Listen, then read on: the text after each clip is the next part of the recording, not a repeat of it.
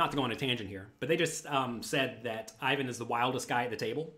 If you are known to be the wildest guy at the table, then you definitely want to 3-bet your absolute best hands pre-flop because your opponents aren't going to believe you, right? Hello everyone, I'm Jonathan Little, and I'm here today with a very fun hand from the Party Poker Millions $25,000 buy-in high roller tournament. This hand features Ivan Leow, who has about 69 big blinds in the middle stages of this tournament, and Phil Ivey, one of the absolute legends of the game, super crusher.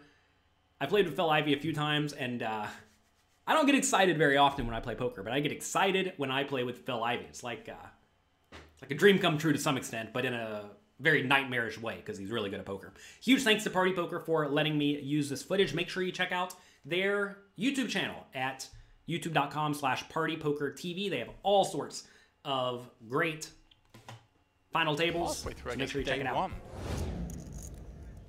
Yeah. This is Ben Heath. If you don't know him, I love Ben Heath. Playing with a couple of suited cards. So he wants to get involved as well. Yeah, this hand just plays well. He's got no... So in this hand, what happens pre-flop is Phil Ivey raises it up with the King 10 offsuit and the hijack seat off his 39 big blind stack. And that's what we saw. Perfectly fine and standard. Folds around to Ivan in the small blind, and he decides to just call the pocket queens, which is very, very tricky. Very, very trappy. I would basically always 3-bet my best hands from the small blind unless I knew Ben in the big blind was going to be absolutely insane. And, you know, Ben gets insane every once in a while, like all the good kids do. But I am virtually never calling here. I'm just 3-betting every time. If you know Phil Ivey's raising, like, especially wide, and he's going to be really, really weak pre-flop against a 3-bet, then, you know, maybe you could justify calling. If you think he's going to play weakly against the 3-bet, but will triple barrel off very often if you just flat call pre-flop, then maybe that has some merit, but you pretty much always want to be 3-betting your best hands, especially ones that are kind of vulnerable to being outdrawn, like pocket queens are in this scenario, right? Like we see he has 57% equity, which is good, don't get me wrong, but you know, it's still quite vulnerable. So anyway, you want to 3-bet your best hands. A reason to squeeze, like a hand like King Jack off would be a good hand to squeeze. 6 deuce suited. If he hits his hand, he can feel pretty good about it. And the whoa, both have a oh man, yeah. Wow, Phil got a pretty special flop for the King 10 off, and Ivan can't like what's going on here, although he does have the Queen of Spades. So flop comes Ace 10 2 3 spades. This gives Phil Ivey the nut flush draw and middle pair. Gives Ivan pocket queens under pair, second nut flush draw, very good hand as well. And Ben has bottom pair, but that is trash here. So, gets around to Phil Ivey. They go check, as they very often will on these ace-high boards. And Ivey should be betting here pretty frequently.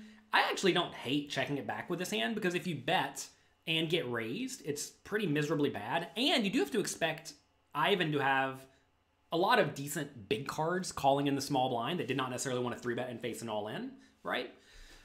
So I don't hate checking it back, but betting's also perfectly fine. If you do bet this hand and get raised in Phil Ivey's shoes, you're not folding, but it is a scenario where I think checking is also reasonable.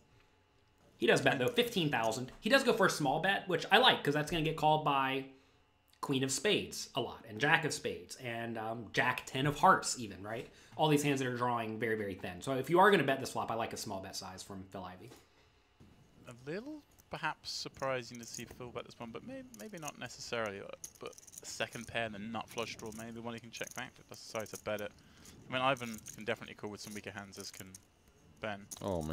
Easy call for Ivan, right? He's not trying to put in a raise here, because if he check raises the flop and gets action, he's usually not loving it. He's going to be against an ace a lot of the time, or a flush. Also, he could be against ace with the King of Spades, which would be a nightmare. He could be against a flush already, right? So in this scenario, Ivan has a very clear marginal made hand, and that's going to result in him just check calling. I actually discuss situations like this a lot at my training site, pokercoaching.com, because they come up very frequently. And if you screw this up, you're just going to be lighting your money on fire. If you're not already a Poker Coaching member, we are having a New Year's sale. Make sure you check that out at pokercoaching.com/New Year sale to get a great discount on Poker Coaching Premium. Oh dear. Turns the 7 of So Phil gets spades. paid. Nightmare card for Ivan. And now, when Ivan checks turn, as he's going to do every time, this is a spot where Phil Ivey just wants to bet an amount that allows him to pretty reasonably go all in on the river. So pot's 75,000. Phil Ivey has 205,000 left. So in this scenario, notice if Phil Ivey bets, let's say 50,000 on the turn, 2/3 pot, and Ivan calls, the pot's going to go up to 175, and Phil Ivey is going to have 155 left going to the river, right? For, 3/4-ish pot, which I think is nice. This is a situation where I do think that is probably the play. I think maybe you can even bet a little bit bigger on the turn, because in this scenario, what are you trying to get called by, right? Whenever you're in a scenario like this, you always want to ask, which hands am I trying to have call me? And right here, we're trying to get called by a queen of spades, which is not going to fold, a jack of spades, which is not going to fold, and then sets, right? Sets, if he has sets or two pairs, you don't really care if those call or fold, and you also want to charge them the maximum, right? So I like a pretty big bet here from Phil Ivey, setting up this all in on the river. Look at that look. He's just thinking about, he's just like trying to look not interested. And he is like, I have the nuts versus the wildest guy at the table.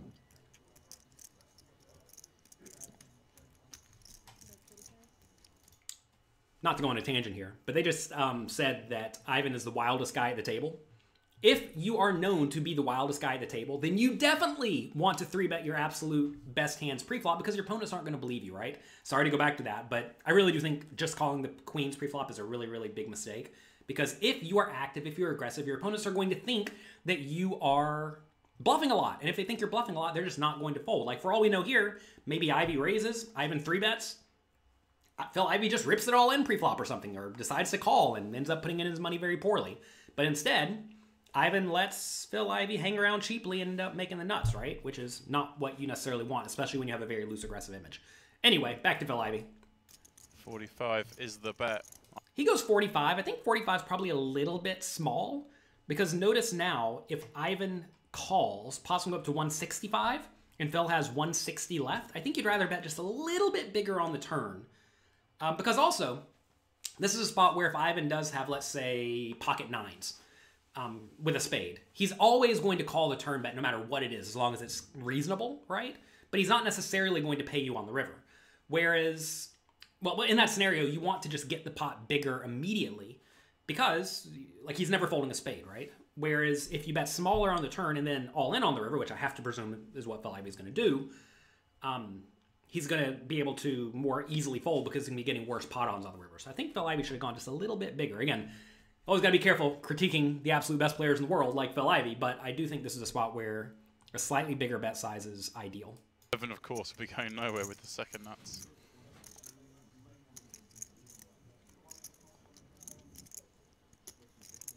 Ivan's, of course, calling. Again, no reason to raise, right? Because if you raise, what's going to give you action? This is a dream scenario for Phil. Right? I mean, this is just a question of how much he bets is how much he's going to win, right? He set up a pot-size river shove. Yeah, and it's just... And the board does pair, but that's still... That shouldn't really change us, right? Because Phil's not betting a set or two pair on the turn that sizing, is he? He's checking those backs. No, so. and for Ivan's perspective, just thinking if Phil could think, Ivan somehow could find a boat, but it doesn't matter. He's got the nut flush, and he knows he's getting called by queen of spade, jack of spade, and... All right, so river is the 2 of hearts, which is actually a pretty bad card for Phil Ivey because every once in a while he now loses to like a weird pocket 10s or pocket 2s, but 2's not all that likely. Pocket 7s is very unlikely. Pocket aces is very unlikely. Although, I think aces is a more reasonable slow play pre-flop than pocket queens. And this is a spot where you have to ask, if I jam it all in, will my opponent call with the queen of spades or the jack of spades, which is what we're trying to get called by? And against good players, strong, high-stakes players, you definitely want to shove here. I like Phil Ivey's play a lot. But if you're playing against like really, really weak, tight players who are not going to properly assess your range, and they're going to look at this 2 and think, oh no, he could have ace 2, but like Jeff Gross, the commentator, said here, he doesn't really have ace 2 or pocket 10s or anything like that because he's checking back on the turn, right? If your opponents can't really figure that out, in that scenario, you should maybe even consider going smaller. So pot's 165. Maybe the right play would be to bet like 100K or 80K against really, really weak type players. But against good players, calling station E players, people who know they have to get in there and battle, I like the all-in. Now, around to Ivan. And Ivan saw this going differently in his head. Yeah. He saw a trap turn into a I just limped the tough queens. situation. Just flat the queens, pardon me. So what I want you to do From the small. is I want you Makes to pause the video here and ask yourself, what would you do in Ivan's shoes? And type it in the comment section below. Would you call the all-in or fold to the all-in? This is an important point. Take a second, pause the video. I'll wait for you.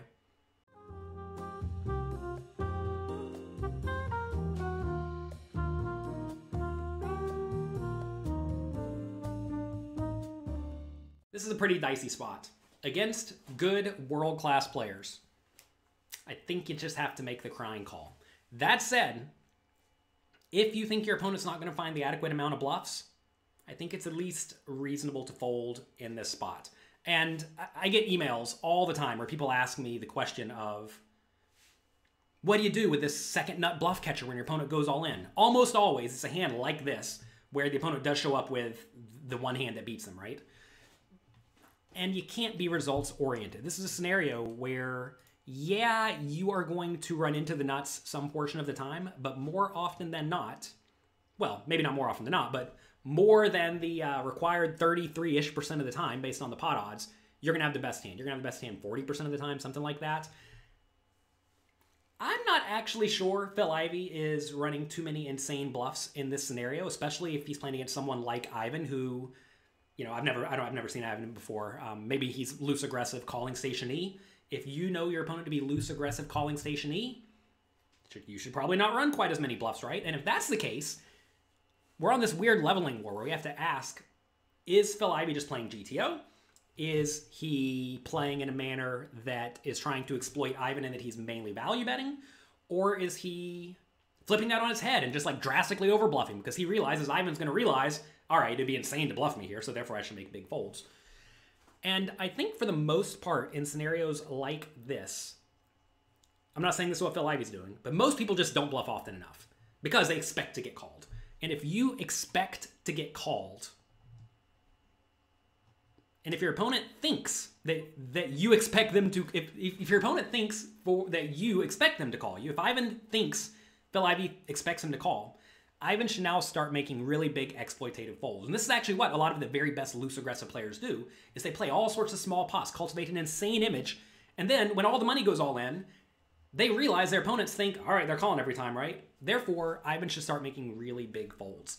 And again, I don't know the dynamics at this table, but there certainly merits both ways for folding this hand. In general, from a GTO point of view, Ivan cannot fold this hand, but we're not necessarily playing GTO poker here if Ivan has cultivated this maniacal image that perhaps typically does not fold. If your opponents think you typically don't fold, they're more likely to be value betting. If they're more likely to be value betting, you in turn should find bigger folds.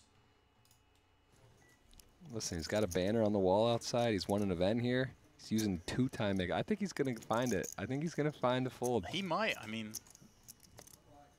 What do you think he's going to do? I don't like the call, but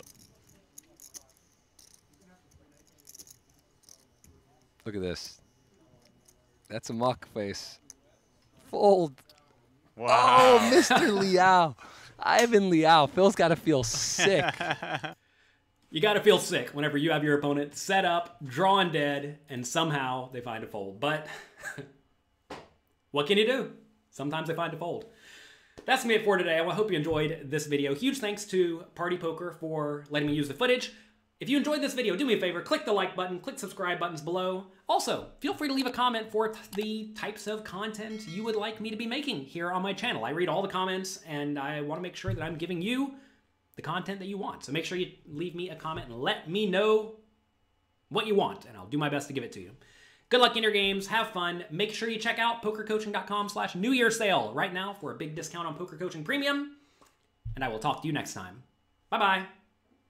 Thanks for taking the time to watch this video. I hope you enjoyed it. If you want more strategy lessons, pre-flop charts, and interactive quizzes, make sure you get your free membership to pokercoaching.com right now at pokercoaching.com/free. I'll talk to you next time.